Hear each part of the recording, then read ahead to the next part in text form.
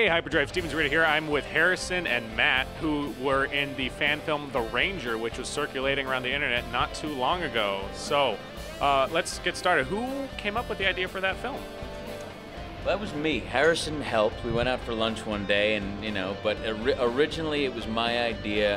It was an idea that I always had, and when I wanted to make it, I wanted Harrison involved in it. I make a bunch of different YouTube stuff and shorts, so we sat down to lunch, as we do. Didn't we eat all-you-can-eat Chinese food? Yes, we did. I took him to a very classy all-you-can-eat Chinese restaurant. That's what us Hollywood types do. Yeah, and we just started talking about it, and he had a great idea, and I thought it was great, and I was happy to be involved. Originally, his part was just going to be a random CIA agent.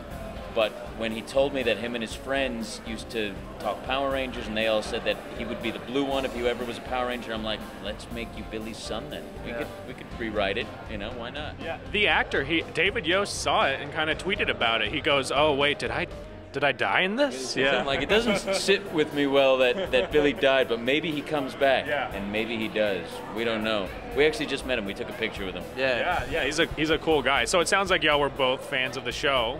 So this kind of comes from that love of the show. How did you guys first watch the show? Like, what was your first memory of getting hooked on the show back in the 90s or whenever you saw it for the first time? Go ahead, you go first. I first saw it, I think it was a long time ago, and my mom brought me a VHS tape of one of the original Mighty Morphin Power Rangers. This interview probably don't even know what VHS tapes are. And it was a VHS, the tape, it was just like one episode of the show. And I watched it. Which episode? It was I forget the name of it, but it was the one with that pig monster. I saw that one. Food fight? Food fight. Yeah, food fight. Food fight. My friend has that same tape, and it's the only thing on the tape. Right, exactly. Doesn't Rita send the pig monster to eat all the food or something? Yeah. And so that was the episode, and that's all I had, so I watched it on repeat, over and over and over again, and I knew the song, and then the movie came out, and I loved it. So and then I just watch it. Now it's on Netflix, which is wonderful. And I've been going back to Netflix and watching a lot of what I missed out on, because there's been so many series after the original that I wanted to educate myself more on. So I've been catching up on RPM and Jungle Fury and Dino Thunder, and I'm probably going to go on to Ninja Storm next. I got into Power Rangers. I was older than your average Power Ranger fan when it first came out. I was like 12 or 13, but I was into martial arts at the time, and it was a martial arts sort of series that was on. And I don't know, I came home from school and it was on, and I thought it was awesome, and I got hooked. I was a fan longer than he was. You only watched Mighty Morphin, right? I only watched Mighty Morphin, I continued into the Zeo Rangers and ended at the end of Zeo Rangers. I didn't really get into Turbo, and then I never really got into it again. So, yeah, the original into Zeo. It sounds like you're getting back into it, watching them on Netflix. I'd recommend In Space if you can get around to it, because I've heard that one's really good. I recently rewatched it, and the finale blew me away. I had to kind of take a day and be like, I didn't know they could do that on this show. They went some places that I would never. If you didn't tell anyone that episode was about Power Rangers, they wouldn't know it until they actually morphed. It's pretty serious. Apparently, I heard it's serious. I heard the storyline is one of the best storylines out of all of them, other than RPM, which is why I watched that one. What I loved about Jungle Fury, though, was it resembled like a classic kung fu film, a kung fu tale of animal spirits and these kung fu masters. They picked actors that you could tell legitimately were amazing martial artists. And I'd heard in a lot of other seasons, they didn't always, they were just actors, and most of the fight scenes were done in uniform. So Jungle Fury is what do you recommend if we like series with a lot of martial arts, and what else is good? I mean, most of those is the Mighty Morphin Zeo, because that's when, oh man, I've only watched up through Lost Galaxy. Dino Thunder has some good unmorphed fights. I wouldn't say they're big martial artists, but I watched some of Dino Thunder because I heard that Jason David Frank made his return, so I was curious. Saw a couple episodes of those, some of this season. Saw the preview for Dino Charge. That looks awesome. I'm probably going to check that out. Nice. Rumors that Austin's going to be in it, so all the more reason. I hope, yeah. We actually just came from his line. So let's bring it back to your film. I really like the tone, because everyone's saying with this new movie coming out you know, yeah, I love the show. Looking back, it's pretty cheesy. I'd like a little bit of a darker tone. Right. And I thought you guys got the right amount of that. It wasn't super gritty, Right. but it was real. You know, people have died, people are missing. There's this sense of danger. Yeah. Jason is kind of, my childhood was taken from me. How did you get to that tone and that world and that take on it? So I went really far into the spectrum. I made it really, really, really dark, and then I had to pull back because they're still Power Rangers, and we still want to maintain, you know, the brand and of what they are.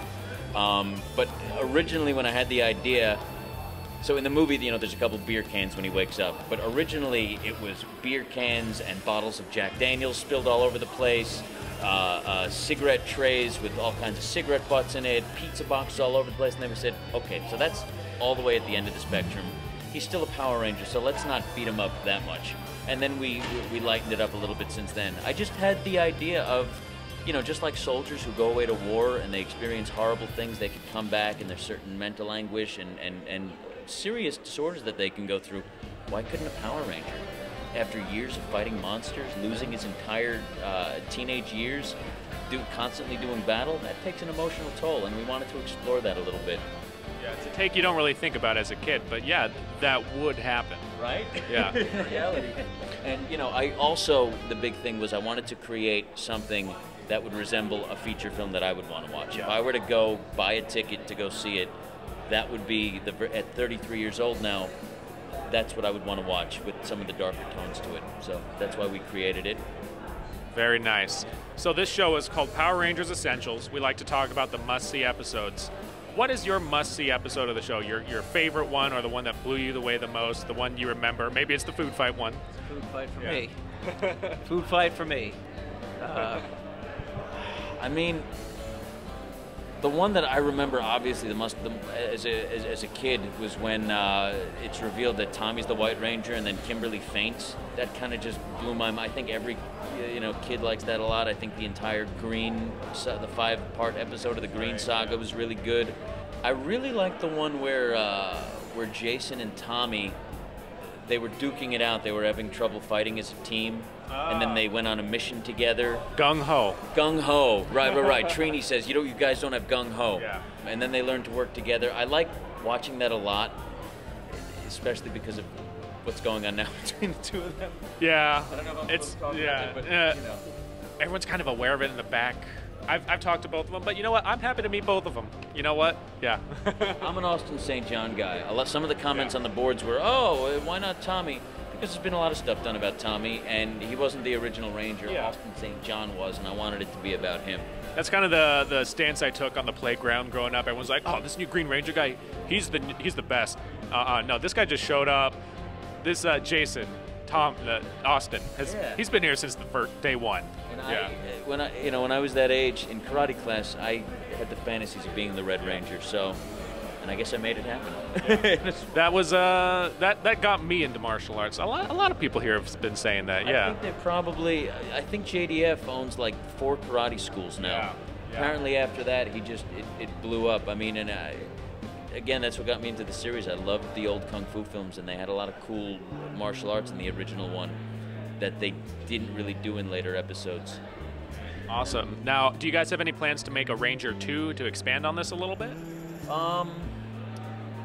Originally, I really just wanted to do one and done because I think we made something awesome.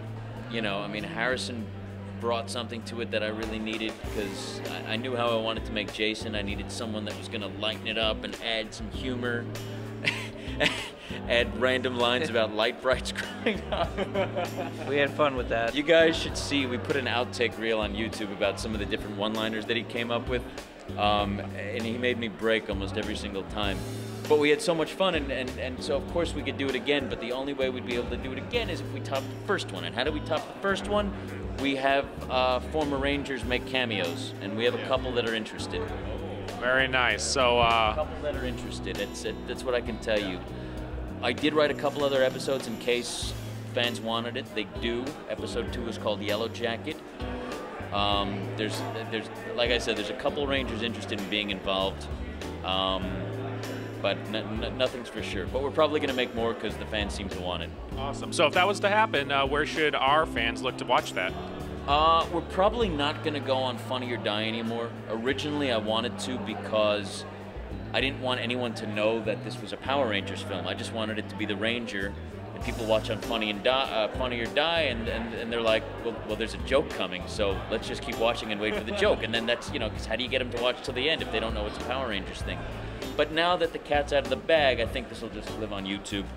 All right, awesome. Yeah, and if you subscribe to me, what's my name on YouTube? Matthew J 55. Yeah, MattheWjay 55. You'll be sure to see them as they come out. All right, awesome. We'll keep an eye out for those. Thanks so much for this interview, guys. Enjoy Power Morphicon. Thank you. Nice awesome. to meet you. Nice to meet you. Hey there, Starfighters. Thanks for watching my interview with the cast of The Ranger. They actually just released a sequel to it. The link to that is on the video and in the discussion below. It's a little different than what they talked about in the interview, since that was so long ago, but you should go check it out because the first one was great. The second one is funny too, and they even used my teleporting tutorial that we did a year or two ago, so that's pretty cool. Yeah, so click on that. Give us a thumbs up if you like this interview. Give them a thumbs up on their video. We're doing more interviews from Power Morphicon every Saturday. We still have a good amount of these left, so subscribe so you don't miss that. And then the next episode of Power Rangers Essentials on Monday. Thanks again for watching, guys, and I will see you guys on Monday. Punch it!